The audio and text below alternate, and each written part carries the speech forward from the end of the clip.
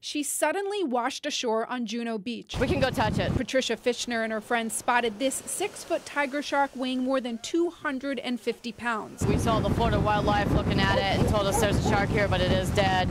And that's when we started paying attention to it. Very cool. You don't see this very often. Shortly after 10 this morning, a Florida Fish and Wildlife officer arrived to investigate. I'm sad it died because, you know, they're particularly tiger sharks. They're rare to see. Todd Williams jumped in to help pull the shark ashore. I was surprised how heavy she was.